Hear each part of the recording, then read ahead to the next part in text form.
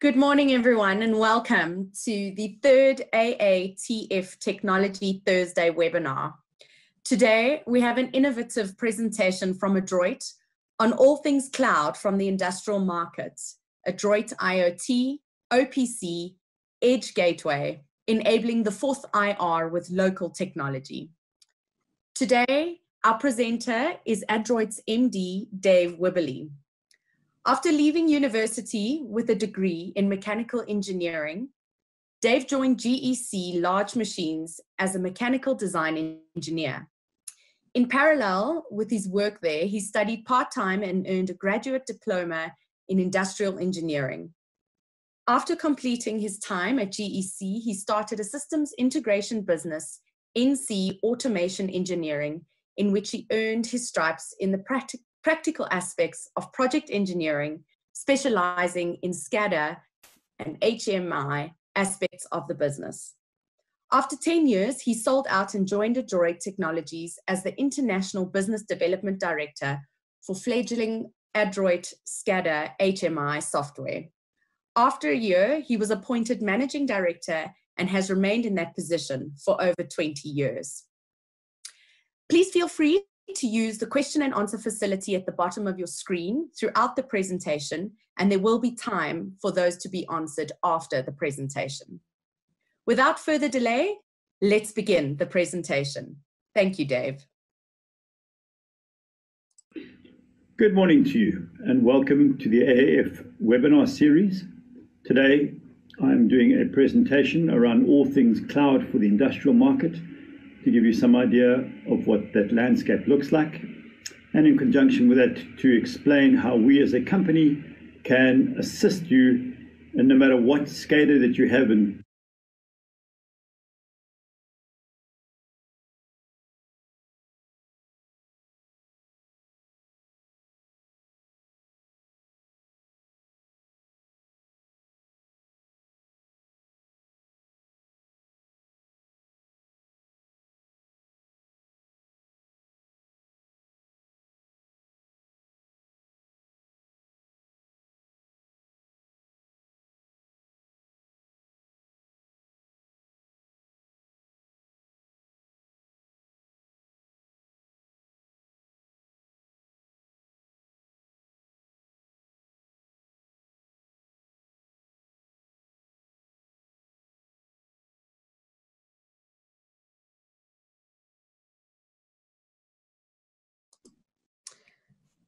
Please bear with us. We're just reconnecting and fixing the technology on the side.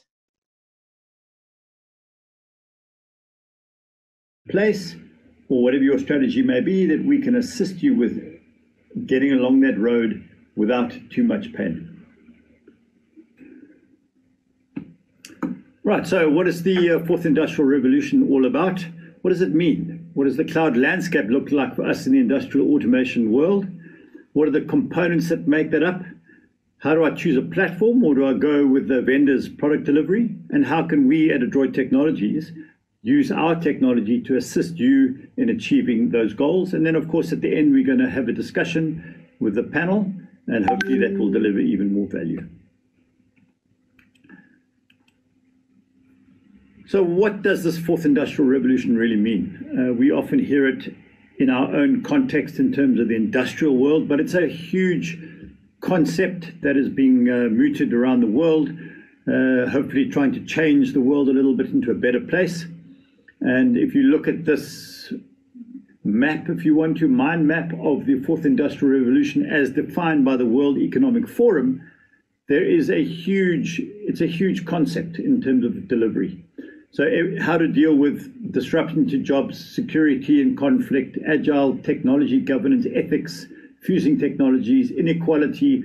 So how can this concept of the fourth industrial revolution support betterment for the world in all of those things? And on the outside are functions that all have their input to these various 8 core concepts in terms of improvement. And if you look at our world, we are dealing with, first of all, a minority of those 8 concepts, which is fusing technologies, I guess, and innovation and productivity. And then on the outside, the ones that we really are focusing on are these 7, which are virtual and augmented reality. You've heard a lot about that. Artificial intelligence and robots. 5G, I think, will make a big difference. Again, it's just part of the communications.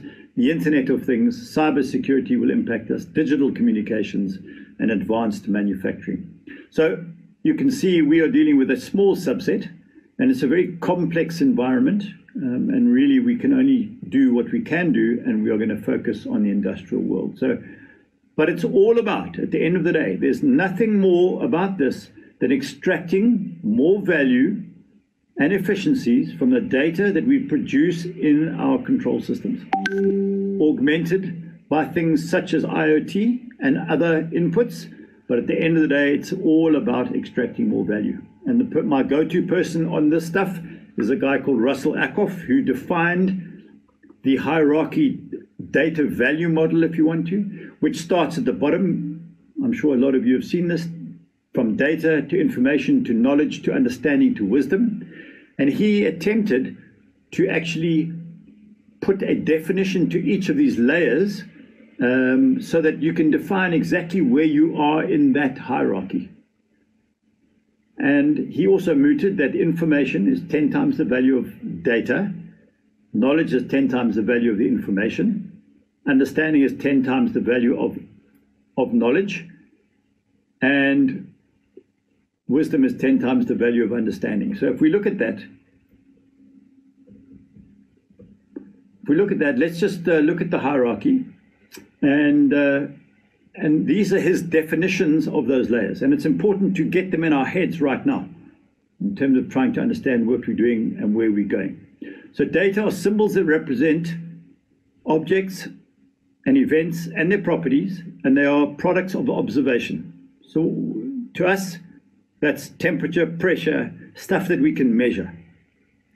Information provides, if you have an information system or you at that layer, you can supply answers to questions that begin with who, what, when, and how many. That's databasing, that's historians. How many times did that motor turn on between that time and that time? Knowledge consists of know-how, knowing what to do and what not to do. In other words, don't turn that motor on if this condition is in the plant. That's when you have some knowledge. Understanding is answers to questions that begin with why. Why didn't the batch work? It started off with exactly the same ingredients. Why didn't the batch work? And wisdom is the ability to perceive, to evaluate the long-term consequence of behavior. In other words, if I tweak that, I know because of all the stuff that's gone around me, what will happen and what the consequences of those decisions are. And if you consider what he said to you, and each value being 10 times, wisdom is 10,000 times the value of the underlying data. That's enormous value lying in there.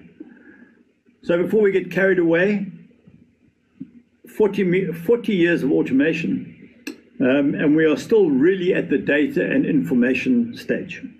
And the fourth industrial revolution is all about how we move up the value chain using the data and the technology that are supporting that are cloud services and other smart technologies which are making that more possible. IoT, supplementing data, more data. The more data we've got, the better models we have, the better outcomes, the better we understand, the higher up we can go. So technologies such as AI, which encompass machine learning, deep learning, I'm not going to go into those today, but certainly those are the promised technologies that will deliver and move us up the hierarchy. Right now, we are sitting on the information and the data layer in most plants. Historians, databases supporting plant data, some with structured, unstructured, some with structured, contextual-based data. We certainly are getting better, but we're still sitting in the information age. Just to supplement this, the IoT revolution is being driven by the perfect storm. And that's a perfect storm of these three laws: Moore's law, Metcalfe's law, and Kumi's law. And without going into detail, Moore's law is about how computational density has gone up over the years. Metcalfe's law is the value of any network being a square of the number of connected devices or nodes. And if you think about it, IoT, 4G, the telecoms networks, our own standard networks, everybody is connected everywhere. So the value of this network that we have, all encompassing, is enormous. And that's Metcalfe's law. And Kumi's law is the cost per kilowatt hour of processing has come down enormously. So you've got very powerful processors using very little power in a network that allows you to transfer the data and use and consume the data anywhere you want in the world. And those coming together are really allowing us to get things such as smart sensors, low-powered sensors, IoT sensors that you can put in cheaply to support the data that supports your 4IR strategy. Again, I'm not going to spend too much time. You know about the fourth industrial revolution, but one was steam, assembly lines, computing, internet, nuclear, and the fourth one is all about digitization and the coming together of cyber and physical systems.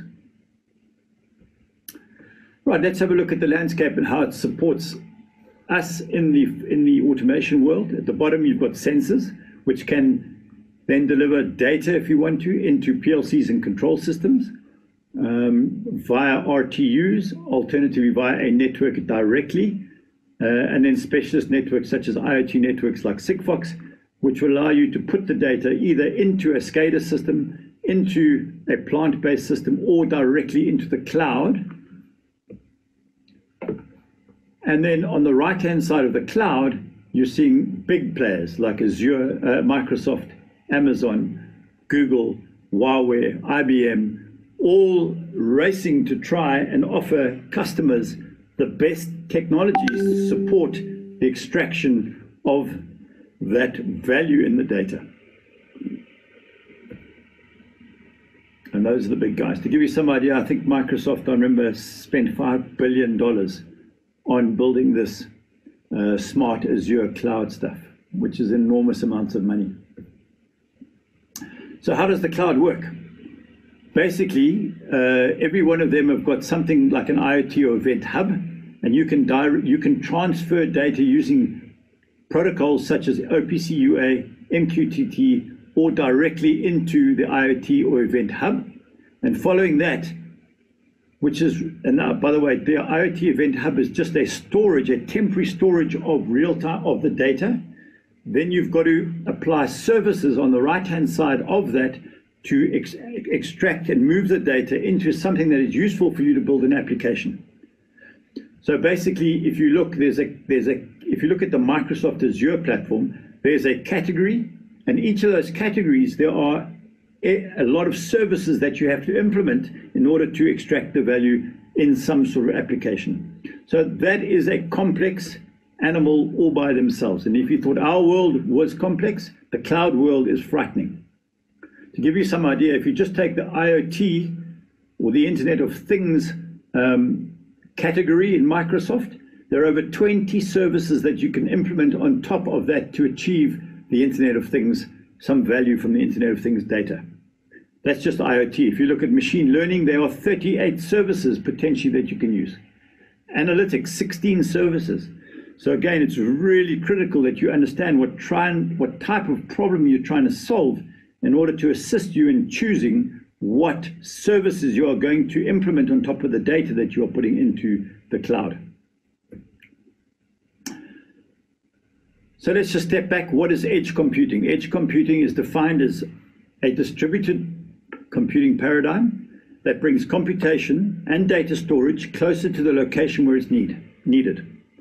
In our terms, process the data as close to the data as possible and only use the data that you want in the higher level systems. Don't make the same mistakes that people have made in historians, where the philosophy has been log everything and we worry about it later. That has just cost enormous amounts of resources, and you have to scrub that data somewhere in order to make sure that's fine. You want to scrub the data as close to the data as possible and put the data up in the cloud. So you don't want to put every second, put a level in a hopper that is moving very slowly. You want to maybe take once every half an hour, take the snapshot and put it up. Same time, if something's changing a lot, you may want to just take the average. You don't want to put, if a speed is varying very quickly and a lot, maybe the average speed is important. So average it at the SCADA level and put the average up into the cloud. Right, so how can we help you? We are about to launch our OPC Edge Gateway, and what that does, it allows you to implement MQTT, OPC UA, or a direct connection from your SCADA system, which again is talking to plant systems. And we are, on the right-hand side, you can see that on southbound, we offer you all the connectivity you want. Northbound, we can put it directly into the cloud using various technologies, or share information using OPC UA, etc. And in between, you take advantage of our agent-based technology, which allow you to extract the value, and it's acting as an edge computing device. So you can take lots and lots of data, take the average over half an hour, and take that one value and put it into the cloud. So that's what the Edge and OPC gateway that we are delivering can do it.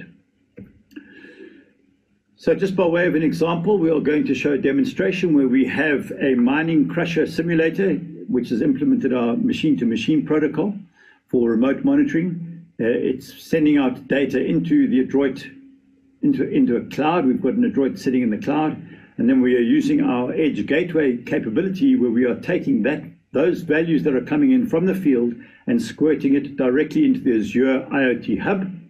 We've implemented a SQL Server service, if you want to, which moves that data from the IoT Hub into SQL Server. And then we're using a service called the Real-Time Insights, which are one of those services. And it allows us to really do a graph of the time-based data sitting in SQL Server. So again, we're now going to compare what's coming from the cloud and what's sitting in the hub, and you'll see that is near to real time, which means these technologies, if you're clever, can deliver near real-time value back to your environment. In fact, it is emulating the data that's happening in the field. You can see on the SCADA system, the hopper is empty, the conveyor is stopped because there's no truck, and the crusher stopped. So basically what's going to happen, if you look here, is I'm going to first of all put the truck in place.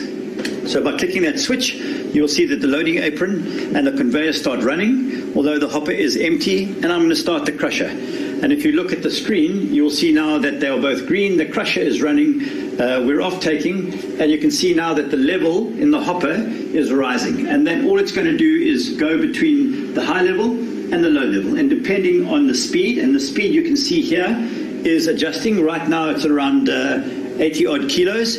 If I now reduce it, I'll reduce the speed of the offtake. You will see that the speed comes down, and of course then the hopper will go up and fill a lot quicker. So that's all it's going to do, and basically what we're doing is we are collecting the data using the M2M protocol, transferring that to the Adroit demo in the cloud, and from there we are now every minute processing that data, taking the same data that we have here and popping it straight into the Azure IoT Hub.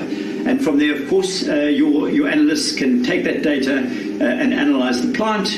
We've set it up that it only transfers the data from the cloud, our cloud, no, it's the Adroit SCADA sitting in the cloud, to the Azure server once a minute. So again, you've got to be aware that in a normal process, that this is a process that doesn't change very quickly.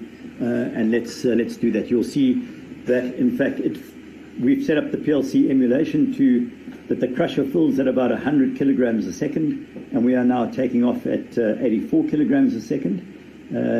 So what I'm going to do is slow that down. So I'm going to bring the speed of the conveyor down to about 50 or maybe even 40. You can see on the right-hand side it is coming down on the graph. And I've reached the high level, or the high level set point, the cutoff, which is about 800. It takes a little while, of course, to empty the conveyor. We try to emulate exactly what it happens. And what I'm going to do now is shut the conveyor off. You can see my speed of the conveyor is at 44, and that's the important one to see in the cloud. So once a minute or at some point in time, the operator slowed the system down. And that's the important stuff that we need to be able to simulate the data in the cloud. So you can see both. It will have gone up. And if you notice on the right-hand side, they are both flatlined. So that's where we're sitting at. And if I pop across to the time series insight and I refresh the data, you will see, let's just go and look at that value. And it's gone up to 1388. How does that compare to here? You can see that it's a little bit behind. Obviously, you didn't get the last feed. But if you just wait a couple of minutes and we refresh that data, that will in fact increase to 1000 to the same value. Likewise, you can see that we reduced the speed here to 44. And if I compare that to what's happening in the cloud, that's exactly what we've got in Adroit. So that's the power of this stuff. And we suggest what you do is please come and talk to us if you have any requirements to use Adroit as your edge gateway for events, for alarms, for data sitting in databases. It's the same mechanism. We will be selling this as a separate product all by itself as an IoT and edge gateway, which gives you access to. Okay, so that was a little demonstration. As you saw there, it's pretty real time, and we're injecting that data every minute and refreshing that insights time series insights chart shows you that this is pretty near to real time. So if your application on the other side is processing that data and maybe intelligently working out the best or optimal milling circuit, then obviously you would get that potentially fed back into a PLC in almost in close to real time as well. So in conclusion, what is the best digital transformation strategy or path to follow? And again, I'm going to just share some, this is not rocket science. It goes with any sort of more complex approach. There is enormous value to be had, but it could be a very complex exercise. So don't do it for fun. It's an expensive, complex, and time-consuming exercise. You should always focus and start in the end goal. Don't do it for fun. Start and solve a problem. What do you want to achieve? And don't worry about the technology too much. Define the problem first. Is it an energy problem? Is it an efficiency problem? Is it a process or a quality problem? Or any other challenge that you may have. Choose your partner who understands your goal, and together choose the technology partner or whether it's vendor specific or a native cloud solution. And they all have their positives. Certainly the more vertical specialized solutions that are coming out from various people may be a better solution, maybe easier to use.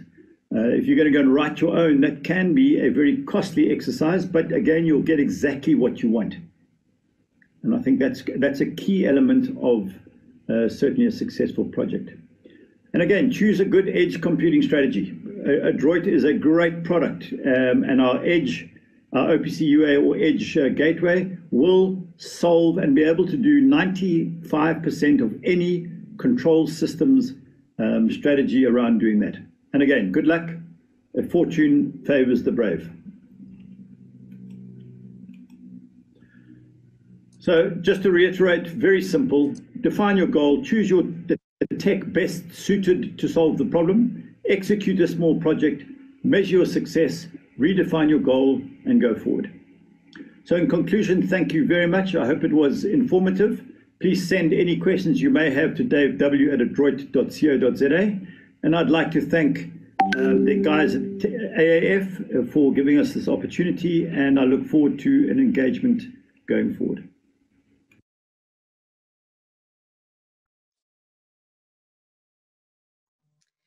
Great. Thank you so much, Dave. That was really, really informative and quite high level stuff, but very exciting to see what is on the landscape from a cloud perspective. So as mentioned, there is an opportunity for questions and answers. And I'll be handing over to Dave and his team. The team is inclusive of Rudy Tufik, the owner of Allpronics. And then from Adroit, we have the following panelists: Dean Gibson, Bradley Campbell, and Hugo Pinar. So thanks again to all of you for joining us, and we will be taking those live questions. Some questions have already come through. So as a reminder, just use the Q&A box at the bottom of your screen, and I'm going to hand over to Rudy and Dave to answer those questions.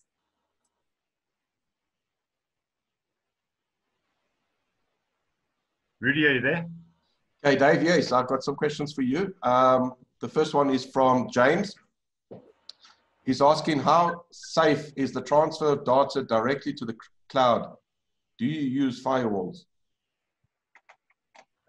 So simple question to that is, obviously OPC UA has got a long way to adding the sort of security layers with certificates being implemented, but the OPC UA to the cloud or Azure is not a simple, straightforward exercise. If you're using OPC UA, there's usually a third party, the same with MQTT. So all these protocols have been built with security in mind.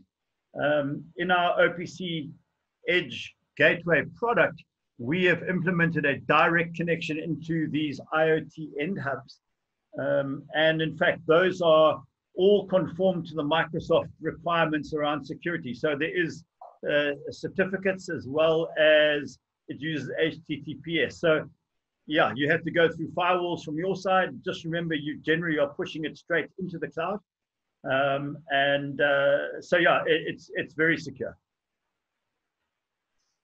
Okay, thank you. And then I've got one from Anonymous saying, looking at your end-to-end demo, you were remotely operating a crusher. How will we implement safety features to allow remote operating of dangerous machines? Yeah, well, listen, I wouldn't advocate certainly the operating of remote machines remotely without some very robust control at the machine itself. So we were just extracting data from the machine there, but of course it is bidirectional control. So technically you can do it, but again, that's just practical application and safety features implemented at the PLC level in order to protect anybody at the machine. So yeah, that needs some thought specifically if you're doing control. Okay, I hope that answers you. And then one from Mr. Williams.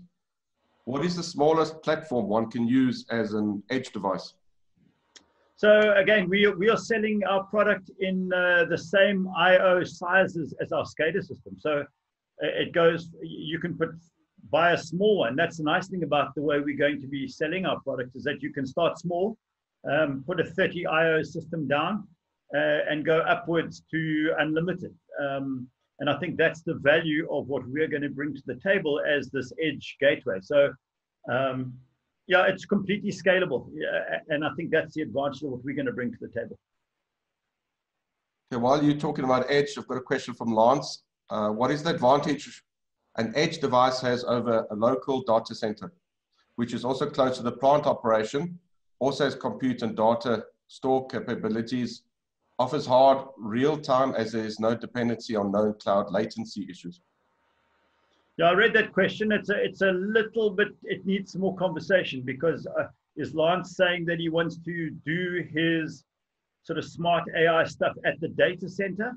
But it doesn't really matter what you're using. If you're using a local data center and you're processing and then putting that in the cloud, it's the same thing. It's acting almost as an edge device.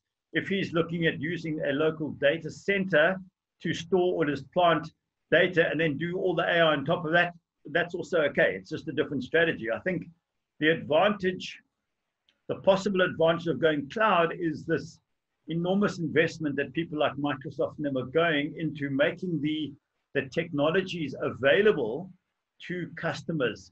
And I say that with great big inverted commas around making it available. You know, this is still the domain of people like the data scientists. I don't think it's ready as yet, or plug and play like we would maybe think it would be. So that, again, it's about trying to understand your problem you're trying to solve. You know, even our guys, we implemented one service just to do that real-time analytics or insights, and that was just to have a simple time-based time series look at the data in the cloud. So that needs a conversation. Lance, do me a favor, just drop me a mail or give me a call, and I'm happy to discuss that. I've got another 4 questions here, but my Q&A box has just gone blank here. I don't know if there's someone else on the panel that can read. Let me carry on. The first one, there's an anonymous one for, is IoT the future of PLC? No, certainly you're not going to make, you know, if you look at the people advocating 5G and its capability and the lack of latency, and I've seen some incredible control systems done over 5G. I am maybe a bit old school, but certainly I'm not putting any control or safeties up in the cloud to make decisions on switching IO in the field over IoT. Certainly not. No, the PLC is here to stay and will be. It's a bit like arguing the soft PLC on PC-based control systems. That didn't last very long. That's because the cost of a PLC and the value you get in terms of robustness and reliability is uncomparable still. And so that's not going to happen. It's going to complement these higher level knowledge systems. Koketso asked a question. Thanks, Dave. You recommended Adroit for building management end-to-end solution incorporating energy. Yes, I do. Adroit's a very horizontal product. We run some very large. We're running the 4. Well, we currently commissioning 4 of the biggest new hospitals in Turkey, all running Adroit, doing all of that stuff: asset management, energy management, security. So yeah, it's a perfect platform for doing that. We have BACnet as a driver, which then falls nicely into that domain. So yeah, you can use Adroit for any of those things, certainly. Then Kenneth McPherson, what is your recommendation for connection, edge computing to the cloud?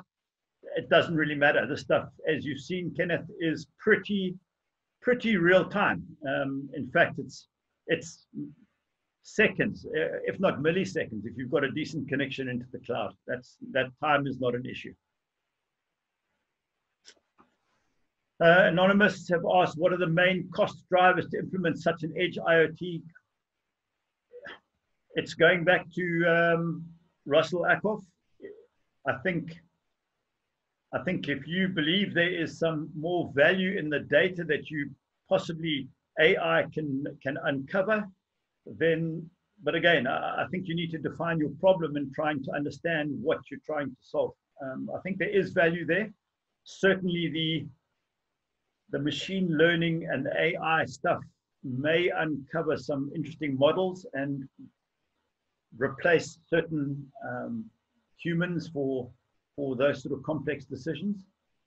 Again, it's quite early on. So as an example, we work with some guys in Belarus on a smart water management system, which they've built on top of Adroit. And they've implemented AI based on trying to optimize an optimal water pumping station. So if you've got 3 pumps of different sizes, and maybe one's on a variable speed drive, and you're trying to optimize the running of that pump station against cost, as an example, to ensure a certain quality of supply, that sort of stuff you can do. Yeah, that's local. That basically does neural network and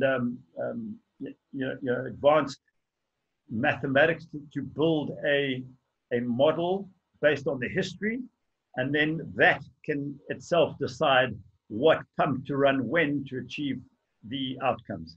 And that we are looking to do using that technology locally. So again, depending on the problem is what you would choose to solve.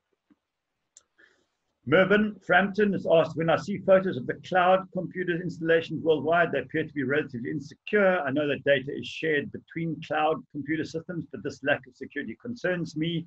If a rogue country wishes to bring the cloud down, Mervyn. Yeah, Mervyn, I think that's why Microsoft spent $5 billion trying to get this done. You know, cybersecurity is is much a concern of anybody's. I suspect they won't, you know, that's a complex problem being solved at national and level, and security is obviously a big issue. It's a difficult question. Raspberry Pis, yet, yeah, I mean, that's just, yeah, as long as they support a capability of pushing data into the cloud or up into an Adroit system or using MQTT, a lot of those smaller devices are available. And what's exciting about this world is the collection of data using such devices is making this world exciting from a point of view of adding more data into the claim. And we're using Sigfox extensively, whether that's tracking pressures in remote pipelines where there's no power. You know, you can just drop an ADR pressure, one of our pressure devices down, and get the data every 15 minutes if you wanted to, if that was important, and supplement your model in terms of, for example, a pumping or, you know, transport model. So that's relatively easy. And I think we're in for a very exciting 10 years. I really, really do. But I do think the next 5 years will only bring us up one level, because it's a complex world. And as we get up there and make it more available, I think the results are going to be very interesting. You know, our concerns are trying to, for example, understand the multidimensional, even this the time-based model, where we're trying to understand alarms, events, process variables, external variables like pressure, temperature. Does that affect your process? You know, you can throw all that into the model now, and the outcomes will be very interesting. Well, I think that's about it. I hope I answered the questions. If not, please send me your questions directly, or alternatively via the AAF, and I'll certainly attempt to answer them. And if you've got any projects or you want some assistance, please get hold of me. We really are looking for some customers who want to go down this journey with us, and we're very happy to. Great, thanks so much, Dave, and thank you to you and your team for a very informative session, as mentioned. And thanks to the audience for your questions. It's always great to receive those and have an engaging session. So thanks again to everybody for attending our third AATF Technology Thursday session. We've got a lot more on the calendar. For all of you who are attending, there is a poll at the bottom of your screen for you to answer. So please give us your feedback, and we want to deliver content that is your preference, and we can do that by getting your feedback. Again, thank you, Dave, and your team from Adroit, as well as Rudy from Allpronics. I think very informative and knowledgeable, and we look forward to seeing what happens in May at the event in 2021. We'd also like to remind everybody about our next AATF Technology Thursday session, which will be presented by Vega. So save the date and make sure you get registered for that session next week. Thanks again to everyone, and have a wonderful Automation and Technology Thursday. See you next week.